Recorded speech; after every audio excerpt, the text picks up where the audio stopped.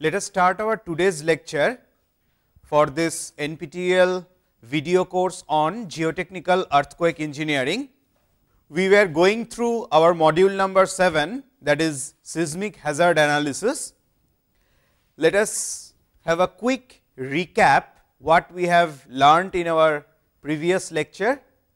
In the previous lecture, we talked about what is deterministic seismic hazard analysis, and for that we have seen two definitions of earthquake, like maximum credible earthquake MCE and maximum probable earthquake MPE.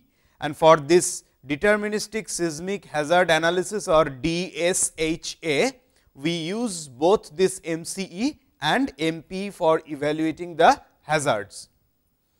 So, for obtaining the DSHA or doing the DSHA, first step is to identify and characterize all sources involved for a corresponding site where we want to find out the seismic hazard in deterministically.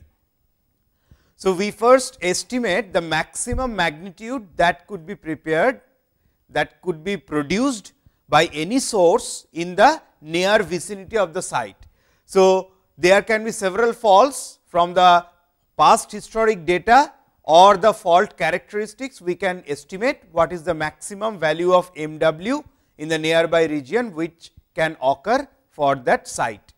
Then find out the value of R max, that is maximum distance corresponding to that M max value at the threshold parameter of our interest. Threshold parameter of our interest means for the seismic hazard which parameter we want to obtain. It can be peak ground acceleration, it can be peak horizontal velocity, it can be spectral acceleration, any of such kind of value.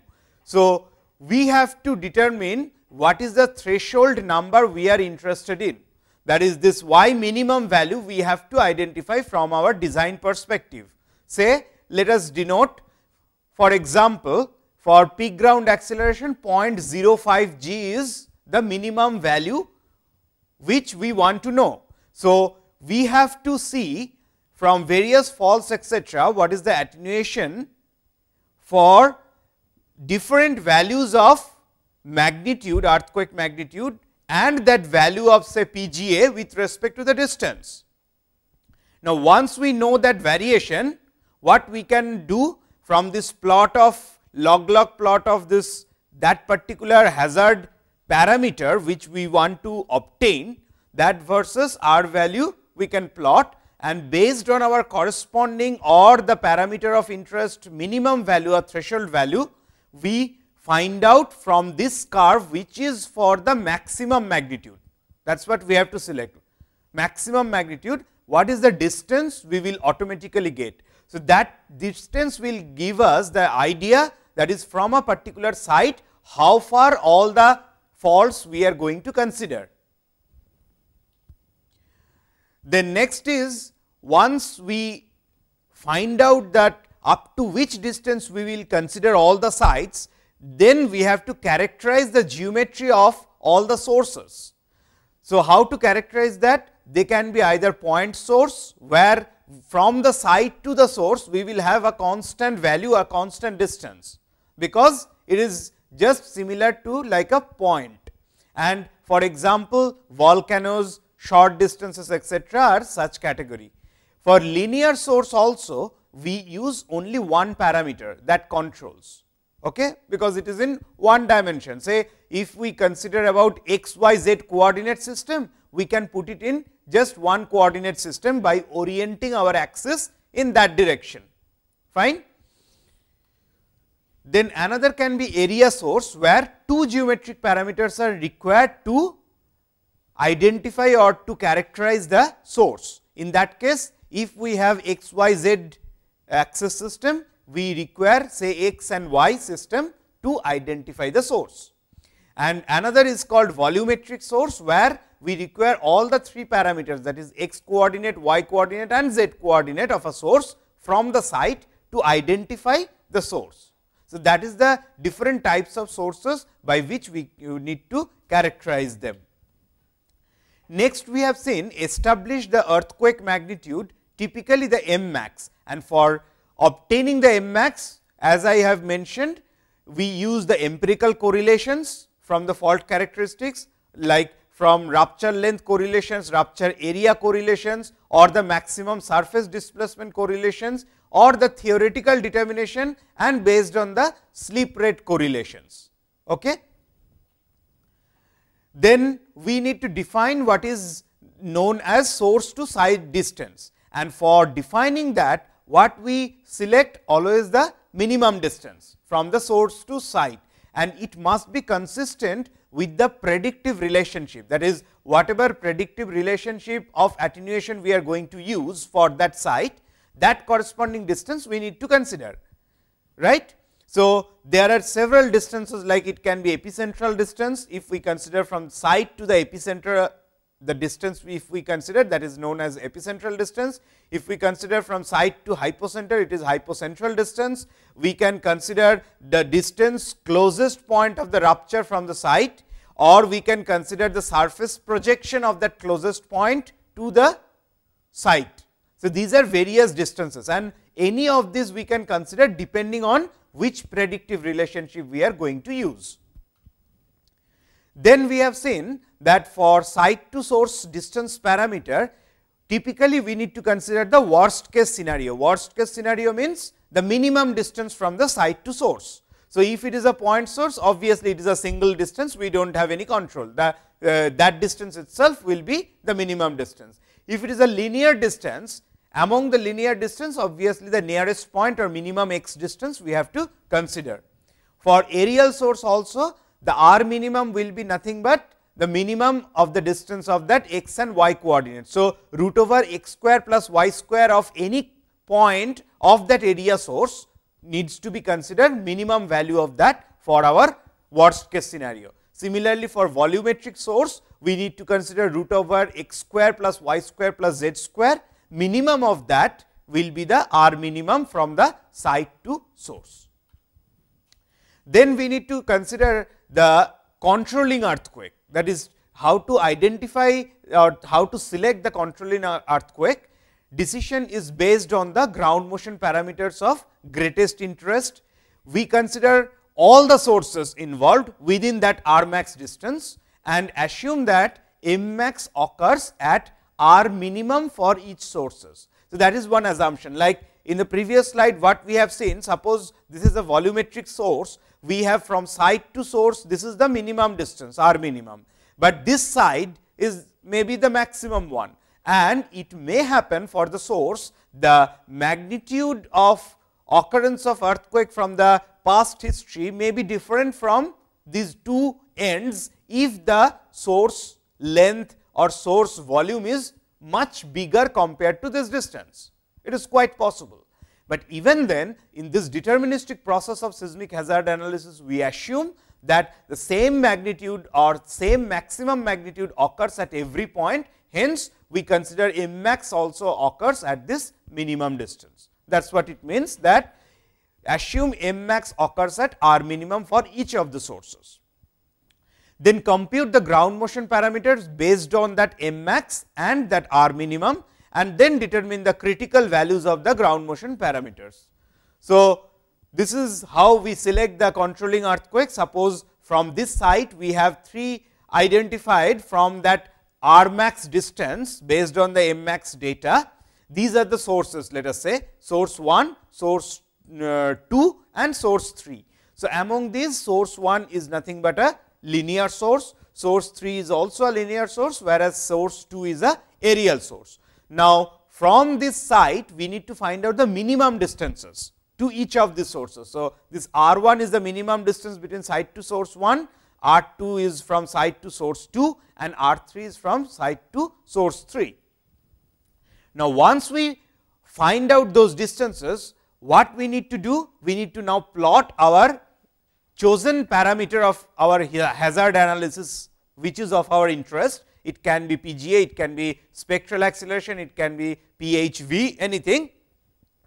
So, depending on the attenuation relationship, we know for each of the sources what is based on that maximum magnitude for each source. For each source, this M1 is maximum magnitude for source 1, M2 is maximum magnitude for source 2, M3 is maximum magnitude for source 3. So, for each of them we have this parameter versus distance relationship based on that attenuation relationship. Now, what we can do, we have identified this R1, R2, R3 in the previous slide. So, we need to now find out this R1 and project it over here, then get the value of Y1. Then similarly, R2 project it here, get the value of Y2, get the value of R3 over here, project it and get the value of Y3. That way we get the values of our hazard parameter of interest like Y1, Y2, Y3, and among them whichever gives the maximum value, that is nothing but our final result of seismic hazard. Okay. So, from this example what we can see, Y2 is maximum, that automatically says that source 2 controls the hazard for that site. So, for the chosen site in the previous slide what we have seen, this site is controlled by this source 2, because Y2, that our hazard parameter is yielding as the maximum value at this source 2. So, combination of M2 and R2 produces the highest value of Y. So, that is the final result of our deterministic seismic hazard analysis. So, we have seen the various features of DSHA, like DSHA calculations are relatively simple as we have seen, but implementation of procedure in practice, it involves numerous difficult judgments, like whether it really occurs, whether that maximum earthquake occurs or not, whether the distance chosen minimum is justified or not, so many other certainties and uncertainties are involved. So, the lack of explicit consideration of uncertainties should not be taken to imply that those uncertainties do not exist. Actually, all the uncertainties exist, but we consider always the worst case scenario or the critical scenario for the deterministic seismic hazard analysis. Next, in the previous lecture, we have gone through one example problem. This was the example problem. One site has been proposed for the nuclear power plant construction. So, we need to find out the deterministic seismic hazard analysis, because we have seen that is the seismic hazard analysis needs to be applied for important structure like nuclear power plant, dam, bridges, etc. So, in the figure we will see later on that this is the coordinate system 0, 0 for the site, and in the local vicinity there are 3 sources 1, 2, 3 with their respective coordinates. Using this we need to find out the PHV value. PHV is the seismic hazard parameter which we need to obtain through this process of DSHA using the attenuation relationship of Joyner and Bore, and also what is the shortest distance for the larger component, that assumption and the distance is given to us, that R value. So, we have seen in our previous solution, this is the solution we have worked out, that for 3 different sources, first step is to identify what are the minimum distances, and we consider for each of them M max actually occurs. So, from our given data we find out these are the M max values given, and these are minimum distance from source to site, and the combination which gives us minimum distance with maximum magnitude, obviously that will control the our hazard parameter. So, this is the controlling earthquake for our example we have seen. Then further we have calculated the values of this R distance using this formula for Joyner and Bore equation, where this Joyner and Bore equation for PHV is given by this expression. All these coefficients are known to us. For a computed R value, finally we obtain that the PHV for the site for the construction of nuclear power plant, the value of PHV or the design value is this much, based on this deterministic seismic hazard analysis. So, with that we have completed our previous lecture. Let us see how we can continue further in today's lecture. Now, we have discussed so far the deterministic seismic hazard analysis in detail. What are the pitfalls? Let us see. We need another method. Why? Because we have seen none of the uncertainties involved in the process of seismic hazard analysis are considered in our deterministic seismic hazard analysis, because we do not know when the earthquakes will occur. Like when we are considering for a particular source that this is the maximum value of earthquake which has occurred from the historical data. So, automatically the question arises, how many years back we will go to identify that which value of maximum magnitude we will select. We will go back 100 years, we will go back 1000 years, we will go back 150 years, we will go back 500 years, nothing is specified. So, it depends on which earthquakes needs to be selected. There is a lot of uncertainty, lot of question mark. Also, if you go suppose 200, 300 years back earthquake history data, many a times many data may not be that reliable, mostly based on the experience of the people, how they felt the earthquake, if it is recorded at all in that manner.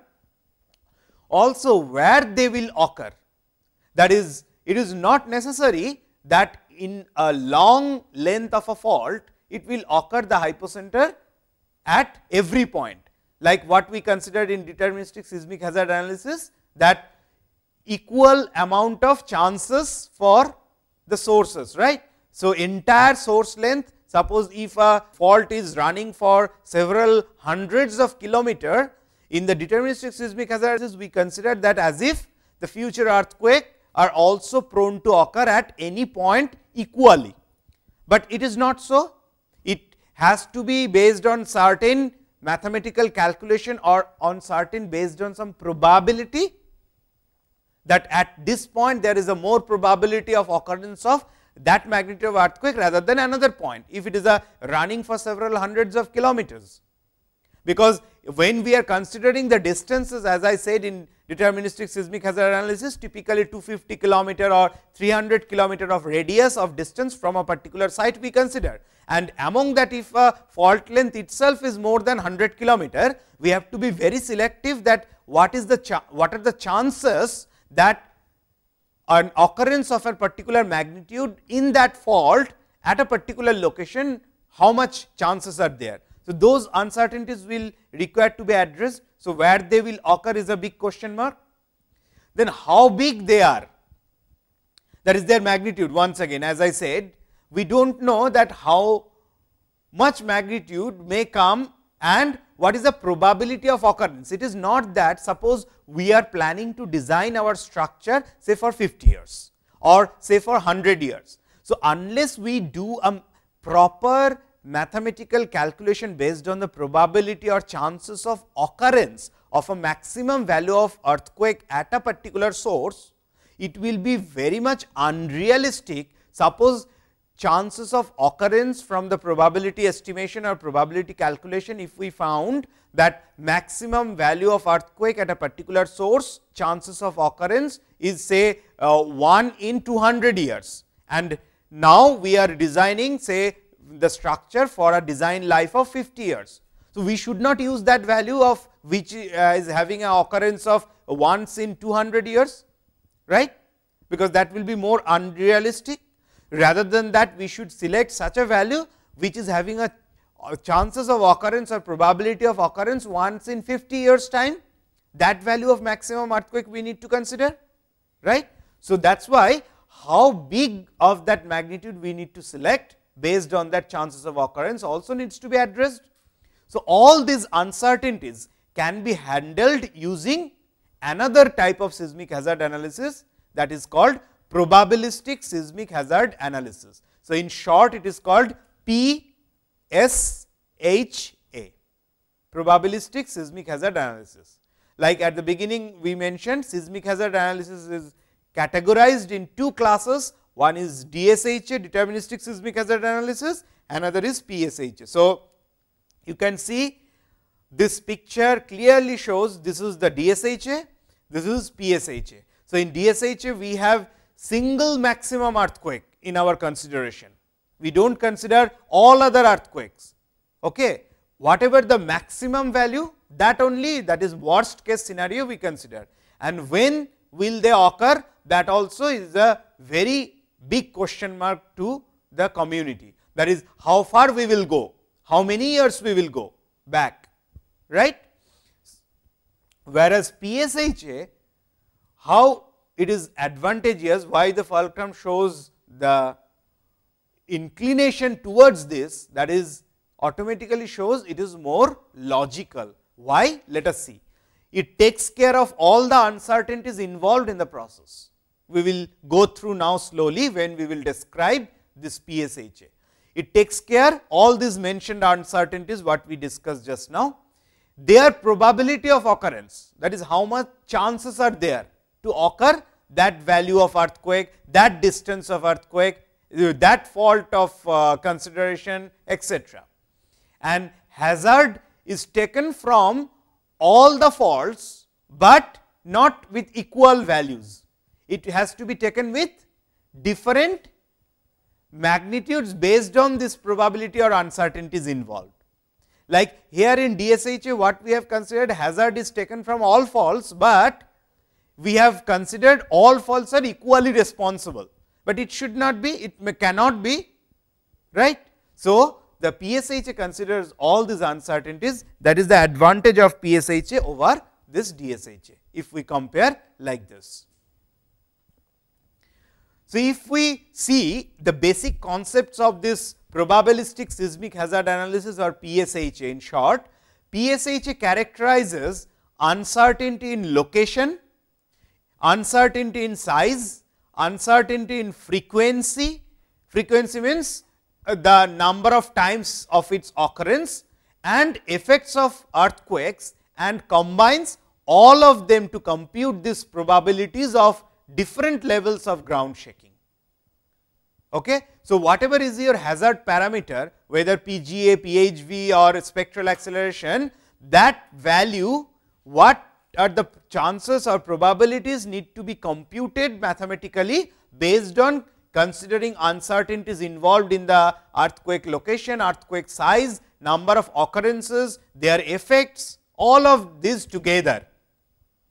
So, the goal is to quantify the rate or the probability of exceeding various ground motion levels at a site, given that all possible earthquakes are taken into consideration. So, it is fully based on the probability calculation, that is, it should exceed a certain value which is of our interest for the design. And traditionally, the peak ground acceleration used to quantify the ground motion, but other than that, in present time, response spectral acceleration like SA also preferred, because expected SA is in accordance to the natural frequency of the building. We will discuss this little later, that how it is correlated, because as I have already defined you in previous one of the lecture while deriving the relationship of spectral acceleration, right. A spectral acceleration with respect to time period of an assumed single degree of freedom system we have already considered, and from that we have seen based on different time period of the system we can identify how much is the spectral acceleration, and that value we can design for building. So, that is why it is said for a particular building or for a particular structure, say bridge or anything, it will have a natural frequency. We can calculate the natural frequency, we can convert it to natural period. From that period, based on the spectral acceleration, we can use or we can get a value which is a design value. So, that is why the results of PSHA can be expressed either in the form of PGA or in the form of spectral acceleration. These are common outputs.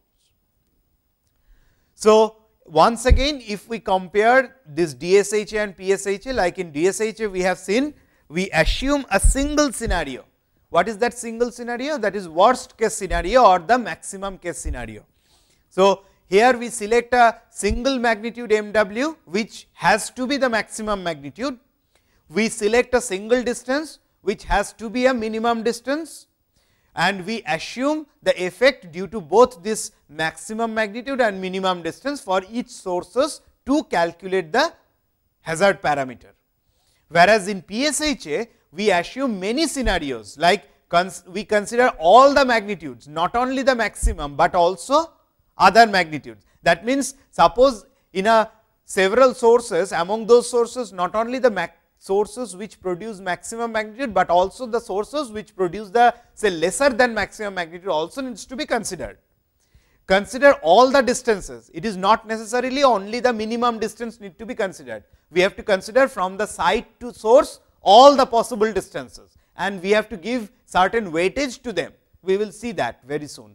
And consider all the effects, that is distance, magnitude, all this combined effect needs to be considered for this PSHA analysis. Okay. Now, when this probabilistic seismic hazard analysis started, in the history, if we see the literature, the overview of literature, we can find out that 1969 is the year when researcher Cornell, he published the output of this probabilistic seismic hazard analysis in Bulletin of Seismological Society of America. It is in short we call BSSA, that paper.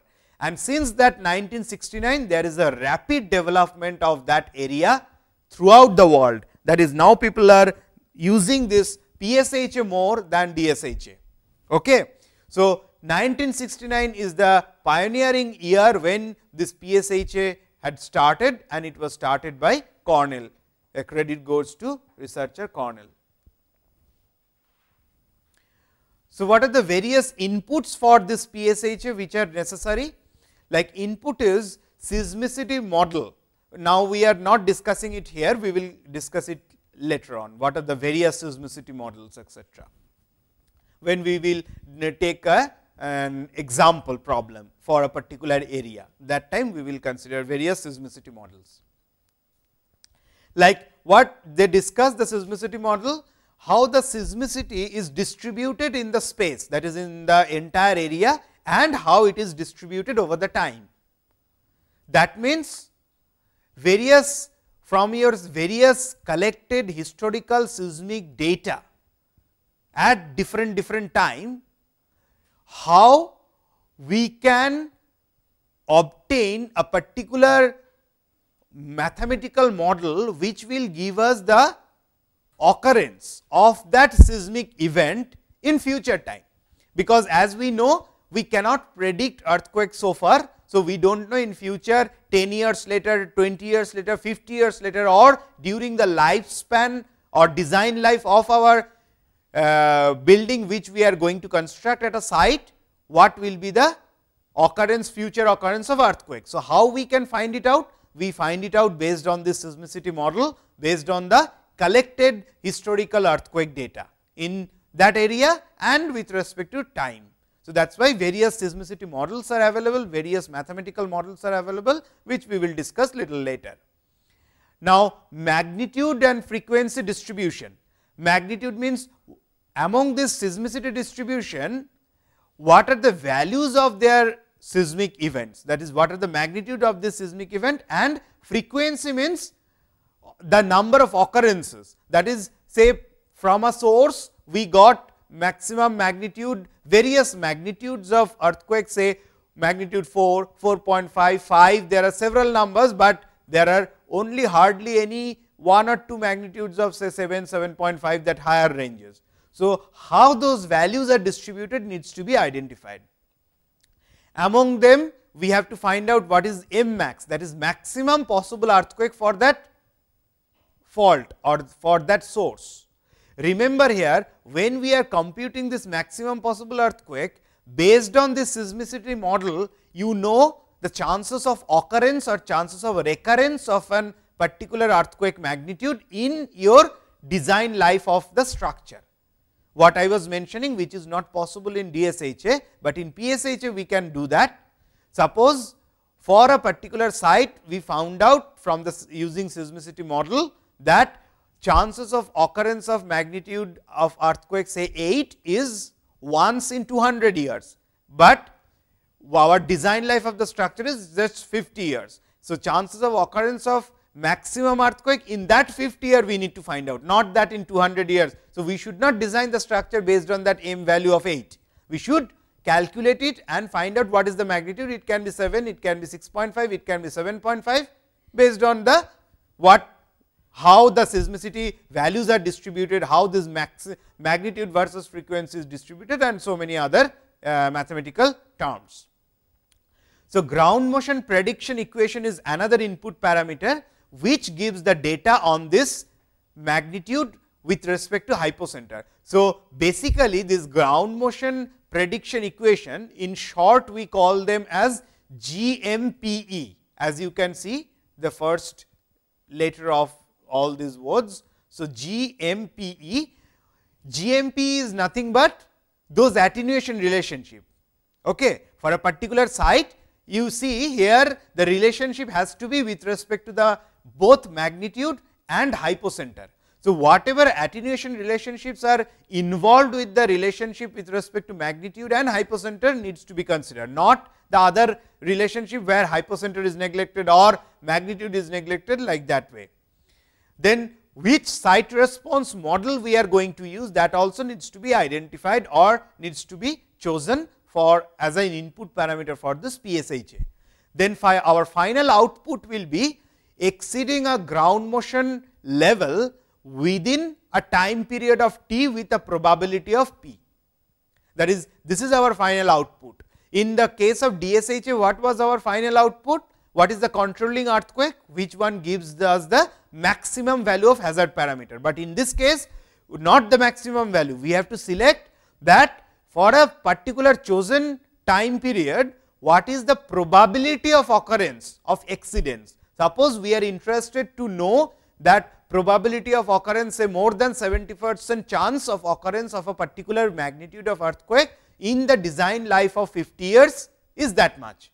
So, based on that we have to compute our output. It is not a just maximum value. So, this is another speciality of this PSHA, that is we have a control on this based on the probability of occurrence. We obviously will not design based on the 100% probability, right.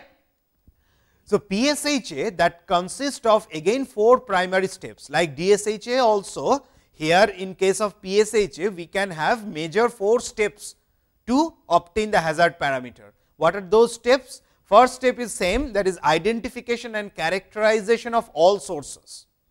Then second phase is characterization of seismicity of each source. Then third step is determination of motions from each source, and the fourth phase is probabilistic calculations based on all these input data. Okay.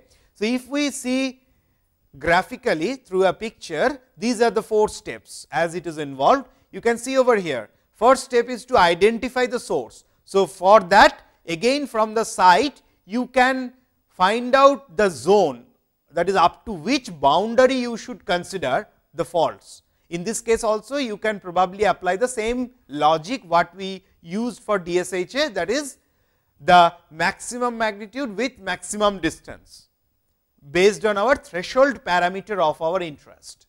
So, based on that you can first identify the boundary, but once you identify the boundary, your all sources are coming in within that. Suppose these are the various sources. In that case, it is not the minimum distance now. You have to take all the distances now. That is the difference from the DSHA to PSHA. How to take all the distances and etc., we will discuss very soon. The next phase is recurrence of that earthquake for that site which is influencing. What is that recurrence? That is, in y axis you have to plot number of earthquakes exceeding some certain value. Suppose you may not be interested to all the earthquake magnitude. So, as I have already mentioned earlier, we are typically for civil engineering construction, we are typically interested of earthquake magnitude of say 4.5 or 5. So, above that magnitude whatever earthquake occurs, let us say we consider only those number of earthquake, and this is the magnitude. So, magnitude versus number of earthquakes. Suppose magnitude of 5 occurs say 100 times in our chosen domain, say magnitude of 6.5 occurs say only 10 times. So, this is in log scale, this is magnitude, we can plot like this. So, that will give us the distribution or the recurrence of that earthquake for that particular point or for particular site. Then we can have the ground motion parameters, that is based on the attenuation relationship, peak acceleration versus distance.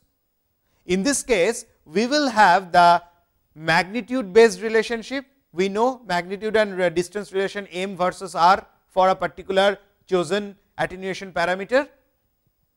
Okay. Now, within each of them, for every source, source 1, 2, 3, we have to select the percentage of probability of occurrence of particular event within each of them. Then we can arrive at that probability of exceedance of a particular value of this peak acceleration based on our ground motion parameter.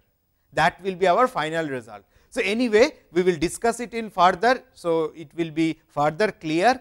Also, we will discuss through example problem or applications in our subsequent lectures. Now, first step is to identify the source to site distance. So, uncertainty involved in the source to site distance we need to first look into.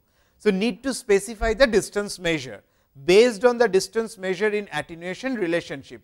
Like if we have the vertical fault like this and this is the site of our interest, we can either have hypocentral distance, seismologic distance, because this is the seismologic depth, this is the rupture distance and this is the epicentral distance. So, any of this particularly we have to use based on our corresponding attenuation relationship. Similarly, for dipping faults, we can have seismogenic distance, rupture distance, hypocentral distance, epicentral is of course the same point, it is coincides with the site. This is another way to compute. Now, where on this fault is rupture most likely to occur? See, fault is not a single point unless it is a point source, right? It will have certain dimension. Now, among that entire length or area or volume of the fault, whatever we consider, which are the points where the chances of occurrence of rupture or the energy emission during the earthquake is going to be more. So, that probability we need to find out. So, you can see over there, this is your site for which you are going to find out that hazard parameter and say this is our fault, say this is the aerial fault like this. Okay? There can be this point may be having more chances of opening or rupture, this point may be having more chances, may not be this point. So, why to give equal weightage to all the points like we have given in DSHA? We have actually taken from this point to minimum distance, right, considering that this maximum rupture will occur at all points equally, but there is no reason why it should occur at all points equally, right.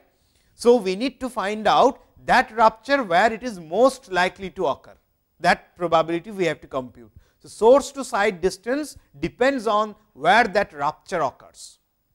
Suppose if you are taking the hypocentral distance, then it is very much important even for the epicentral distance as well, because if your fault length is for several hundreds of kilometers, obviously epicentral distance also will change, right. Even the nearest point to the rupture also will change. So, all these distance parameters will change. So, now where on the fault rupture most likely to occur at the initial instant, our answer is we do not know, right. We do not know the result, that is where the rupture is going to occur. Then how we can find out the probability of occurrence of that rupture at various points of that fault. So, what we need to do?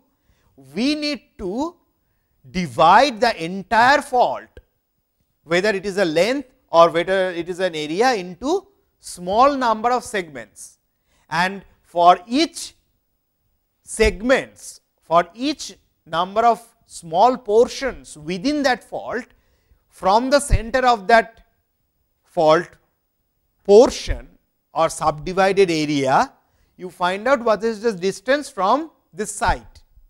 Did you get my point? Look at here. These are all the distances measured to the center of each of the smaller elements within that entire fault. That is, entire fault you subdivide it into number of elements, because automatically then your distance from site to the center of each of the element will change. Clear? So, approach is like this. So, assume the equal likelihood at any point.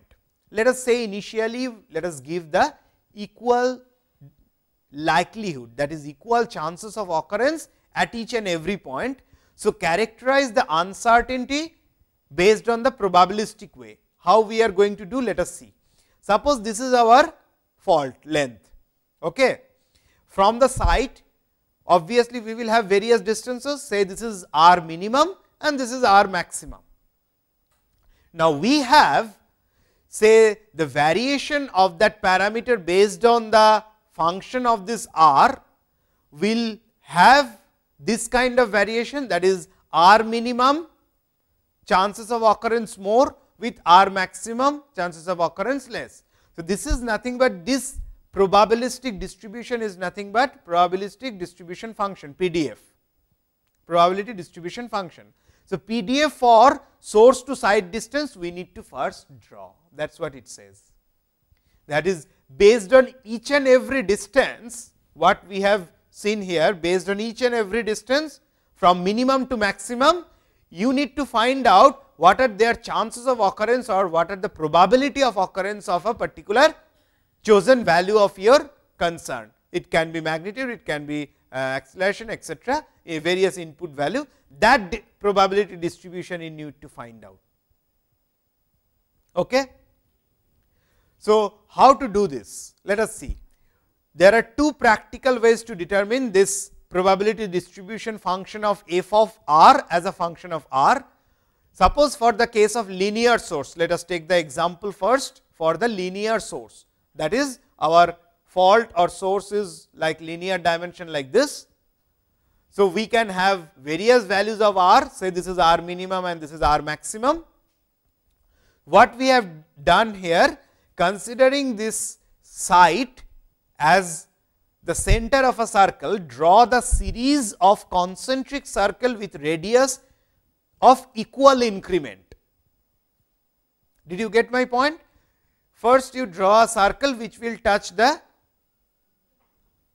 source. Okay. Then you do an amount, certain amount of increment in the radius, draw another circle, it will cut the source at another point, do another equal increment of the radius, it will cut at another point, another equal value of increment of radius, it will cut another point and further another point. So, that entire of your source is subdivided. Got it? Now, for each of the subdivided zone, you choose the center of each of the smaller zone, like this is the center of this zone, this is the center of this zone, this is the center of this zone, this is the center of this zone, like that. So, from that each center points of that subdivided source to this site, you find out distance. So, this is one distance, this is another distance, this is another distance, this is another distance.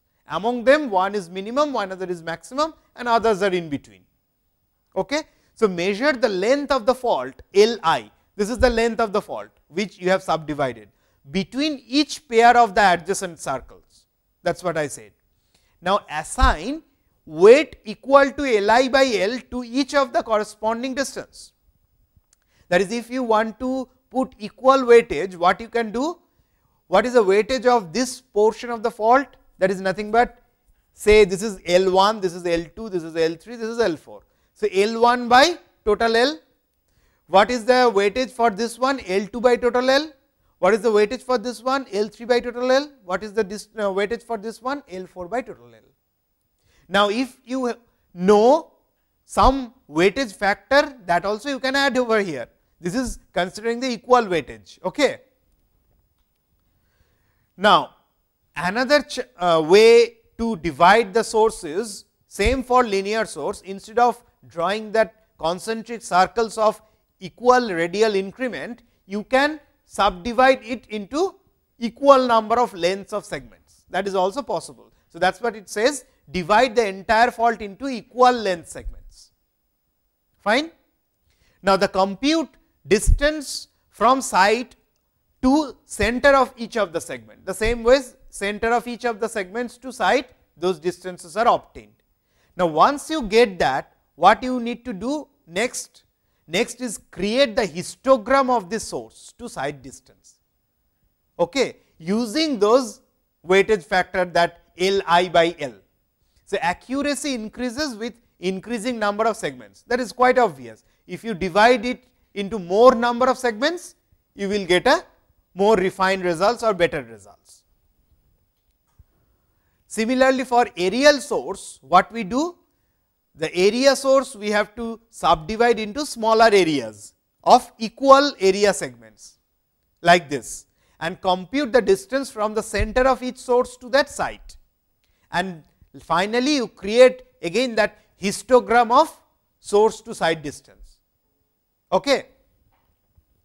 Similarly, for volumetric source also, we divide the source into equal volume of segments. So, each small brick elements are nothing but individual smaller segments equally distributed for the entire source, and compute the distance from the source center of each segment to that site, and then create the histogram of the source to site distance based on your given weightage, that is individual volume, say Vi to the total volume. For area, it will be individual area, say Ai by total area.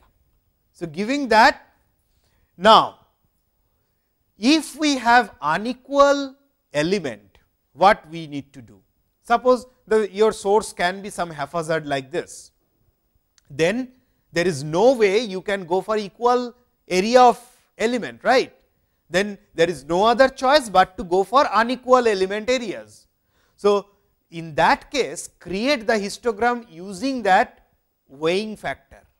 Like earlier, we have given equal area, equal length, equal volume, because thinking that it will have equal weightage. But if you have some irregular shape of the source, in that case you are suppose not able to divide it equally, you may have unequal area. In that case, you use the weighing factor, that is, suppose this A1 by A is something different than A2 by A. Earlier it was equal, now it is different. So, that weight factor you should consider to be a fraction of the total area when you are attaching or when you are plotting that histogram. So, you add that area with respect to that weightage factor when you are drawing the histogram for that equal various distances, that is, at different distances you are getting some histogram of weightage. So, that you need to plot. Now, quick visualization of that probability distribution function or PDF, use of concentric circle approach. Let us see the basic shape of that PDF quickly. This is again another irregular one. So, you can have the concentric circle like this and give the subsequent different weightage factor. Now, characterization of this maximum magnitude, determination of M max is same as we have done for the case of DSHA. That is, either you use these empirical correlations like Wells and Coppersmith equation we have seen, right, based on rupture length or rupture area or maximum surface displacement correlation, or various theoretical determination based on seismic moment, etc., right, or the slip rate correlations that we have seen. Okay. Now, also we need to know the distribution of this magnitude. In the DSHA, we were not bothered about to know how this magnitude is distributed, because we have chosen only the maximum value and then we have further proceed with that calculation. But here we are now interested to know how this maximum magnitude for various sources they are distributed. So, given source can produce different earthquake. For example, generally the low magnitude will be occurring very often, whereas large magnitude will occur very rarely, right, for a particular site, which is quite obvious. Say a magnitude of 4.5 or 5 or 5.5 occurs so many times, whereas magnitude of 7.5 in the same source is occurring very few times, right. So, that number of occurrences of earthquake we need to find out. So, for that Gutenberg-Richter relationship we need to use, we will see that very soon. Like for example, Southern California earthquake data, many faults are involved, counted number of earthquakes exceeding different magnitude levels over a period of many years. That means, what is the different magnitude level? As I said, it depends on our basic design consideration, like it depends on engineer's decision that whether we should consider 4.5 magnitude and above as earthquake for our consideration or 5. So, it is up to you when you are doing the design, and over how many years of periods, whether you to consider 100-year period or 200 years period of earthquake data, like that. Okay. So, obviously, if you have authentic data, more the data, better is the prediction. Now, with that, what we can do, once you know how many number of earthquake and what are their magnitudes occurred, you can easily plot them like this. So, y axis, suppose it is a number of occurrence of earthquake and m is the magnitude of earthquake. Say you are interested to know about magnitude of earthquake more than 4. Okay. Then in this plot you will only plot those earthquake from the past historical data which are having magnitude starting from 4.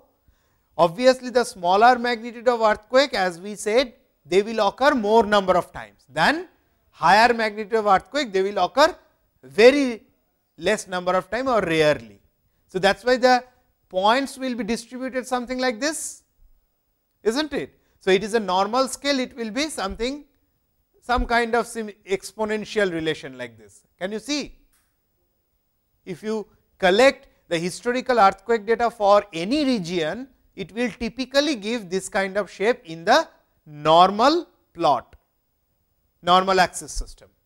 Now, if the same relationship, if you want to plot in log scale for the y axis, but normal scale for the x axis, that is magnitude is still in normal scale, but y axis, that is number of their occurrences in log scale, it will give some relationship. All these points will be scattered like this, which will follow a certain kind of linear relationship in this semi-log plot. That is nothing but what Gutenberg and Richter had proposed. This is called Gutenberg-Richter recurrence law. Recurrence means how many times that magnitude will occur. So, we will see that soon. So, this data, what it gives us from the previous plot, we can redraw it in another way, another fashion. What way we can plot it? We can plot the mean annual rate of exceedance, what we denote it as, say, lambda m. What is lambda m? This is nothing but n m, that is the number of events of that magnitude m divided by t, that is for how many years you have chosen it. So, it will automatically give mean annual rate, that is per year basis it will give the value. Is it clear? Okay. So, the same distribution, if we plot now log of that lambda n versus m, the same pattern will follow, because obviously you have divided only with respect to your number of years what you have chosen for that number of events which you have selected. Okay. So, this is called mean annual rate. Annual rate means per year, right. So, that is what we have obtained of exceedance of that magnitude m. Okay. Now, next definition is return period. It is also called recurrence interval, that is in what interval that magnitude or more will occur.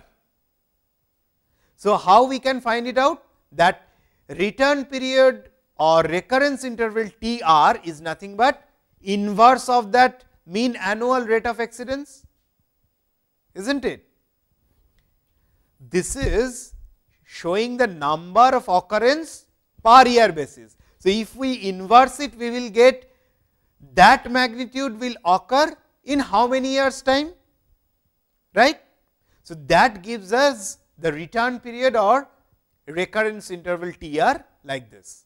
So, the same plot of that log of lambda n versus m in this fashion, if we select the y axis on the other side as log of this return period TR, this will be in the increasing fashion like this, the other side will be in increasing fashion in the other direction, because they are inversely proportional. Can you see that? Which is quite obvious, right.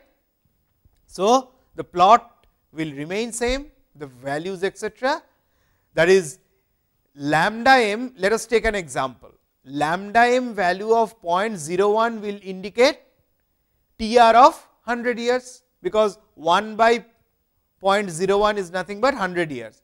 What does it mean? That is mean exceedance per year exceedance, annual rate of exceedance of a particular event, say magnitude of 5 earthquake occurrence is 0.01. That means, in other words, the same thing, that in 100 years time that magnitude of 5 earthquake will get repeated. Clear how they are correlated? Similarly, suppose lambda m of 0.001 will mean its return period is 1000 year. Clear? So, what I had already mentioned, this is called Gutenberg-Richter recurrence law. That is the plot of this log of lambda m versus magnitude m. That is, in y axis you will have log of lambda n, x axis will be your normal axis of magnitude m, and the other side you can put log of TR, because anyway it is same the other way round, right. So, what you can see over here, m value at 0, that is magnitude when it is 0, because it is a normal scale, we can have a 0 value, right. What corresponds to this curve where it reaches, that is nothing but the intercept on this, that let us take as 10 to the power a, and the slope of this line, which is in the decreasing trend like this from here. The reason also we have mentioned, because smaller magnitude of earthquake occurs more number of times, higher magnitude of earthquake occurs less number of times. So, that way this gives the slope of b. So, typical Gutenberg-Richter recurrence law, that is how they return, what is their chances of occurrence of that magnitude of earthquake is given by this relation, that log of lambda m equals to a minus b m. That is the equation, as you can see from this value. Okay. So, with this we have come to the end of today's lecture. We will continue further in next lecture.